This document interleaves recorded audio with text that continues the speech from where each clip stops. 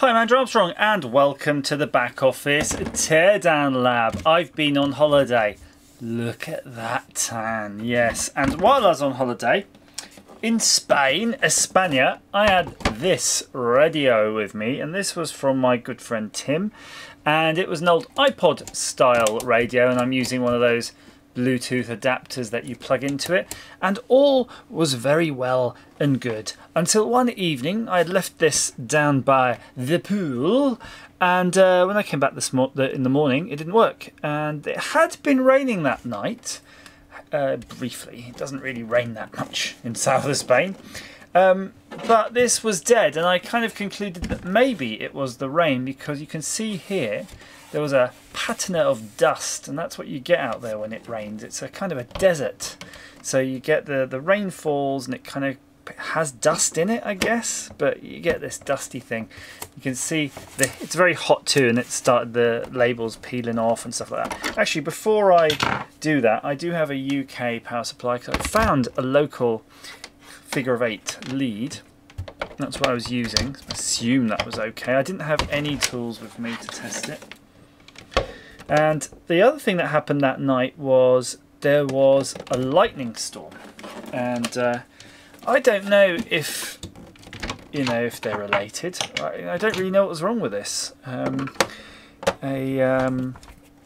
My brother-in-law, who was with us, it was a family holiday, opened this up and had a quick look.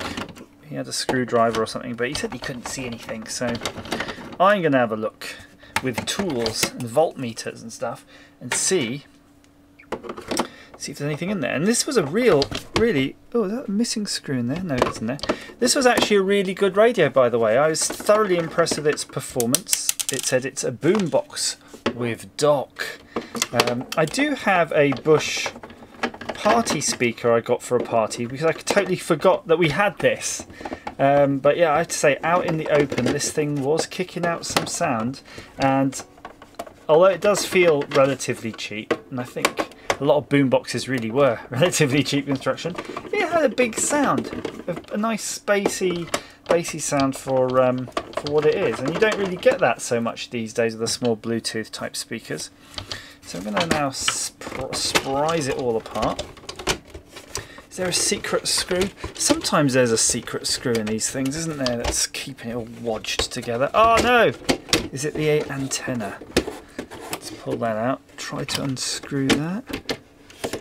Maybe it is, maybe it isn't. Might just have to flip this and check out all the screws. Clearly I'm a bit further along, but there's a really interesting thing here.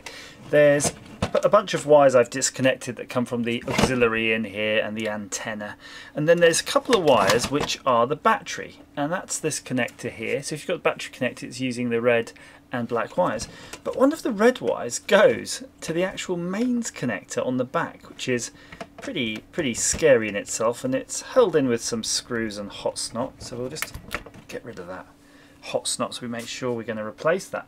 But I'm just going to cut this heat shrink, which will be a pain to replace, so I might just bodge it with some insulation tape.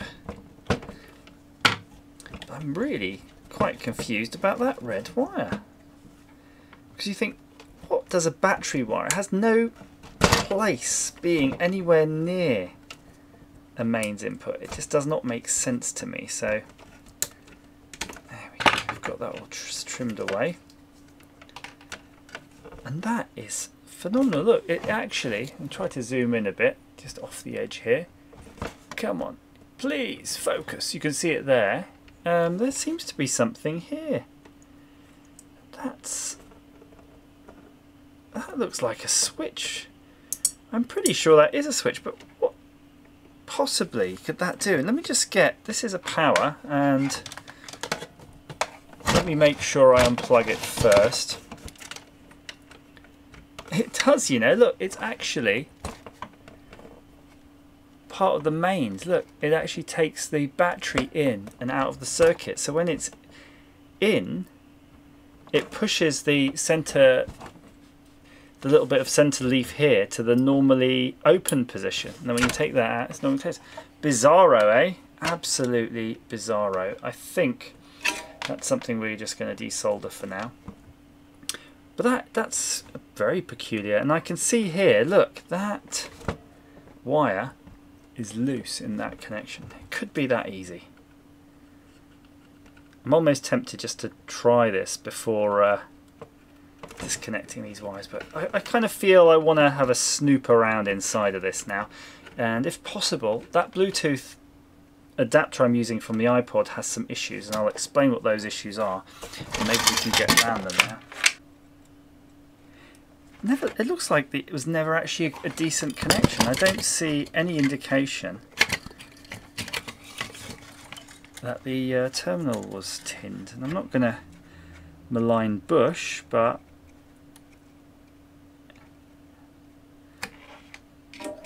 maybe it was never a great connection. Let's leave it at that. That's fine. So that's connected now. We're going to plug in the power. I'm going to put my finger here, you know, just keeping this at bay while I flip the radio. I'm going to hold the power button, and it is definitely dead. There's no indication. There's a clock on this thing, so as soon as it's got power, the LCD activates with a clock. So then what we do is we're going to get our multimeter. It's on AC right now, in that top corner, and I'm going to then gingerly, I'm just inspecting my probes here, because sometimes you can see there, it's been worn away, and you don't want to give yourself a lecky shock, that's for sure. Not on your probe. So it might be a good time to think about updating these. I'm reading 238 volts. You might just see it on the meter from where you are.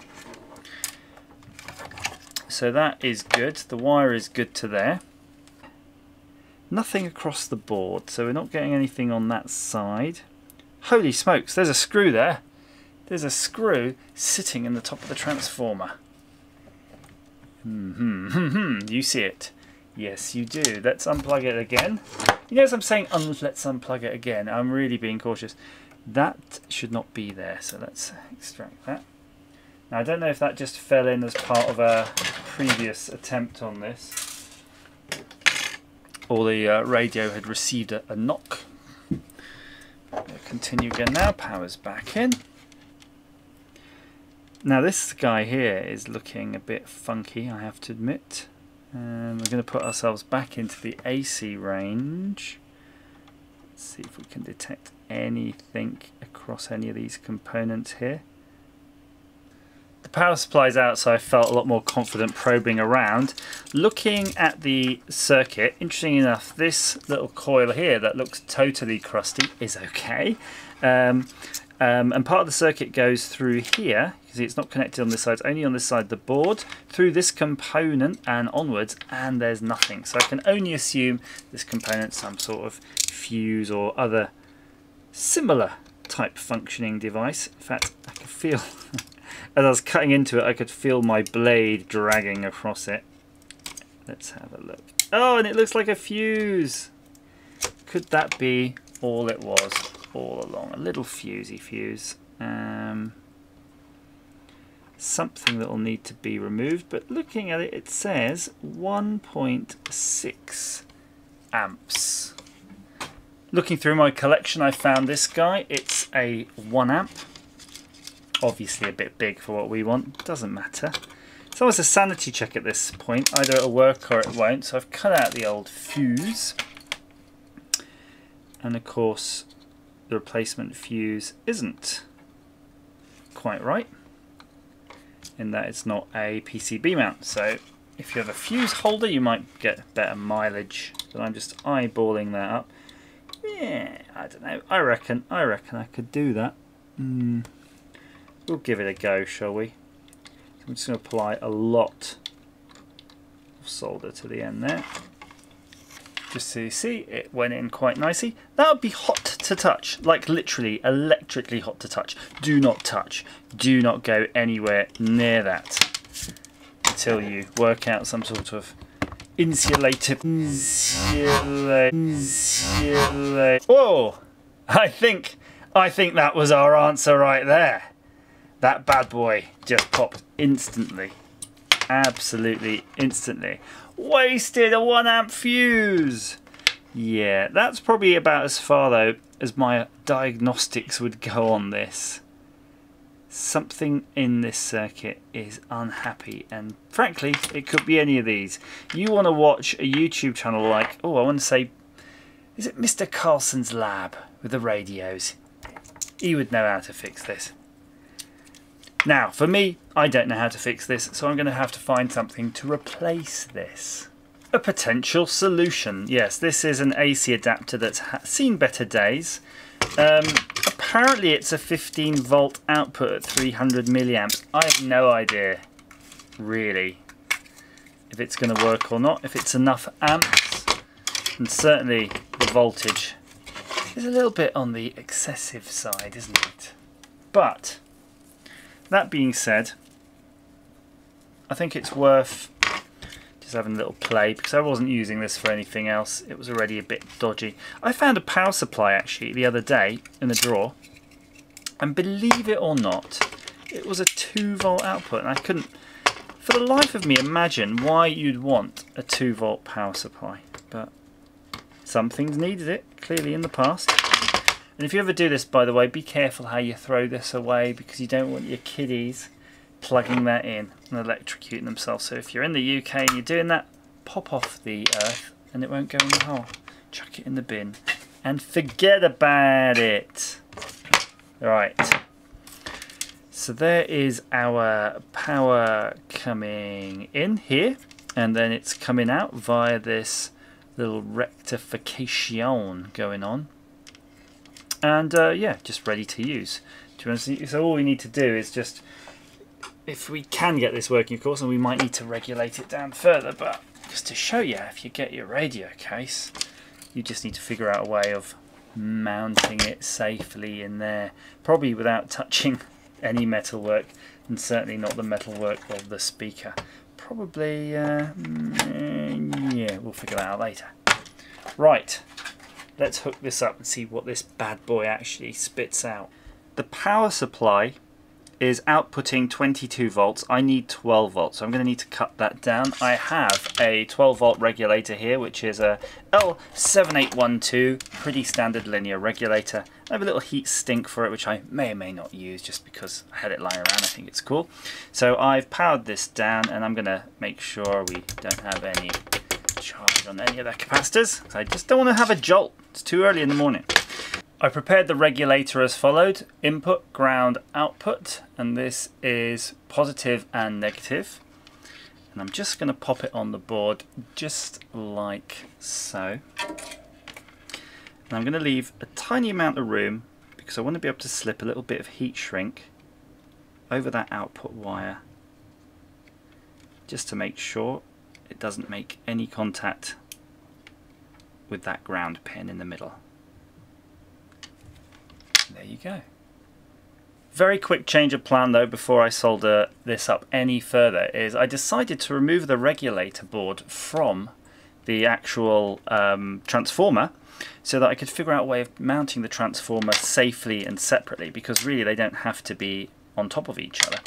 And looking at this, we've got these 2 screw holes there. I think I can build a bracket that holds that in, and hopefully away from this metalwork here, although we'll put a little insulated pad there, because then that can hook straight into the back and we'll more or less be stock. Okay, let's get the transformer output redirected. You can see I've put a touch of heat shrink on here. Don't want it to short out anything. And you've got to remember, this is an AC now. This would be your 22 volts AC, so it doesn't really matter on the polarity. That's the heat shrink on, and I'm going to use my heat shrink tool. Job's a good un. And what we're going to do effectively, I've made this little plate. It's not ideal because it's obviously made of copper PCB material. I'm just going to push those out of the way. I haven't check this to see if it'll fit. And something we will have to do, don't worry, I haven't forgot, we have to add a fuse into this circuit because the power supply, the replacement power supply we used did not have a fuse on it. That plate looks pretty good. I advise, if you haven't got it, get a roll of this sticky tape, which is the foamy 3M type. I say 3M type because this is I think a clone. It just says super tape, but it's the same kind of tape that sticks your dash cam on with. It's very tenacious once it really sets, and it kind of looks like it's not going to work for a while, especially if you struggle like this now where you're trying to get the film off. But once it settles in, I think that foaminess, its foamy nature, seems to fill all the little gaps and it starts to really stick well. So I use that a lot. Actually, I use it a lot and it's handy. So if you get a roll of clone tape, it's pretty cheap, but I'm sure there are other brands out there you could get. I'm really into Gorilla stuff right now, so maybe Gorilla do a flavour. And then I'm going to put that other screw in, so that should keep that transformer from bobbing around. I might need to replace these with slightly longer screws if they don't bite enough. Yeah, that is solid as hell.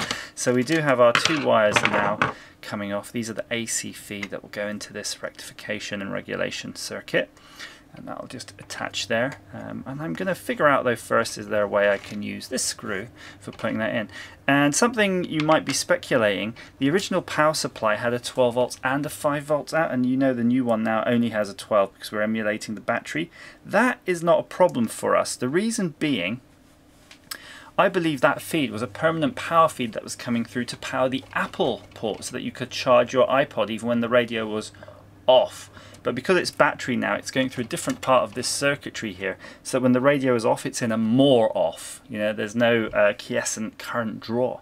So that's absolutely ideal for me, because the problem is when this radio was off, because it was powering the Apple port and the Bluetooth receiver in there, my phone would hook onto the radio even when the radio was off, which is really annoying. But now when the radio will be off, it will be off properly, so then when I turn it on, the Bluetooth will then connect and then I can play through this unit. Put a hole in this unused part of the PCB. There was a couple of pads there, but I can only assume it was going to some sort of capacitor that's not fitted on this anymore, but I'm just going to scrape away the trace because we don't want that. And what I'm going to do is I'm going to flip this capacitor onto the other side so I can mount it through that mounting hole right there. That's going to be looking cute.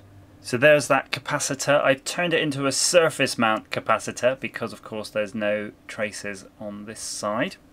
So we're just going to hopefully be able to line that up. I'm going to do a test fitting as well. That's actually okay. So before we do that, let's tack on our AC wires coming from our transformer. And it's up to you again if you want to poke through the holes or not.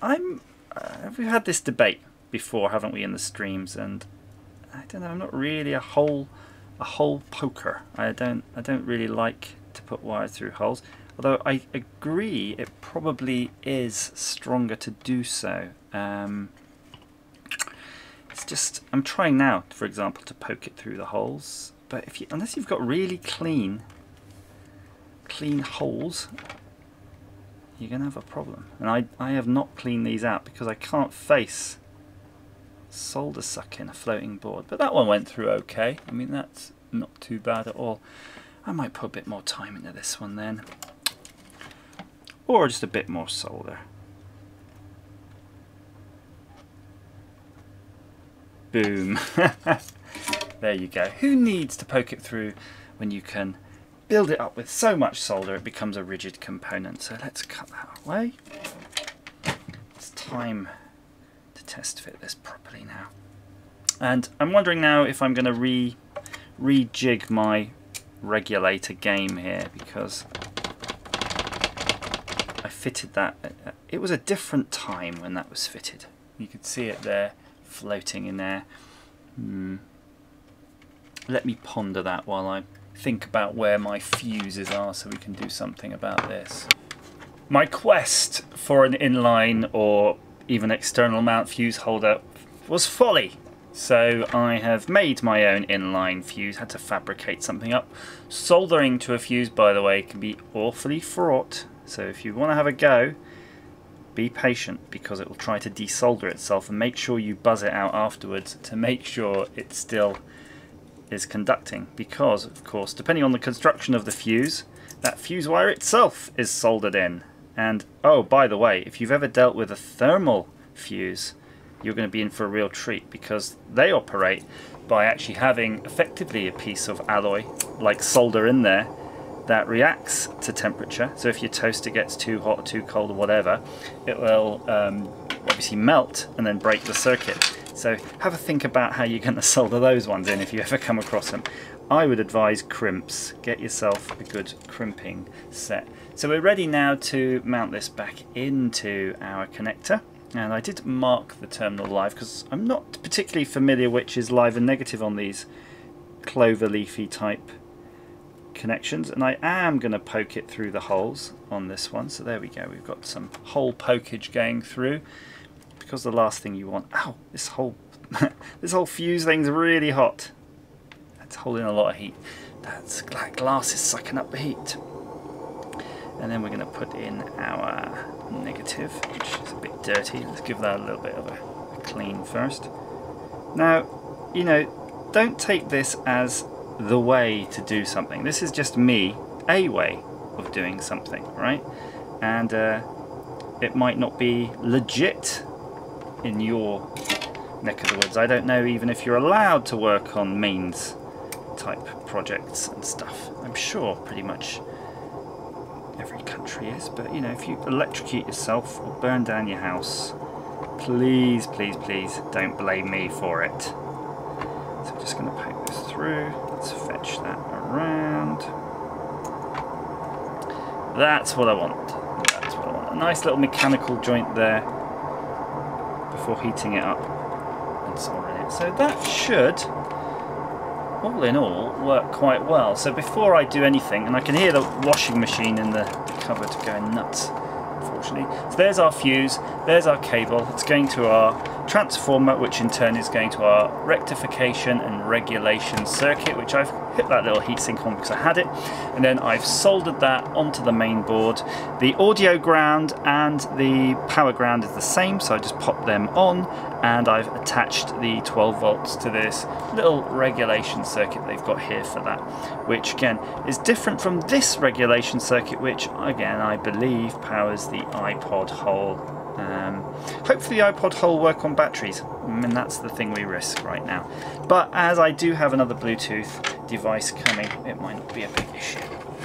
So let's flip this round, and we're going to witness the moment of truth. Now I only have put 100 milliamp fuse in, which is a fraction of what the original one was, so might not work. Who knows?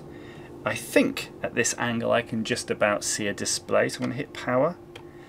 Yes, I definitely can see something. It's on an OGS mode. I can see it says OGS, so I'm going to push the mode around to radio. There you go. I can hear static noises, as you hopefully can at home. Now I don't think without an antenna connected it's going to find much, but you never know. It would certainly be nice to see the blue lights of that Bluetooth module coming on, so we'll have to check that. I'm going to give it a little wiggle. It was a bit broken anyway, that module. I'm not seeing any blue lights, so something to investigate. But I think for now, that's probably a fix. I'll just screw the back on, we'll give it a last check, and then maybe in the future video we'll upgrade the Bluetooth side. Don't you worry about a thing, Don't you worry about a thing, baby. So there she is, all connected up. The iPod thing unfortunately doesn't work because I guess when it's in battery mode it was relying on the iPod powering itself. Like I mentioned earlier though, it's not a problem because I do have a Bluetooth module on its way, because I was never really quite happy with this.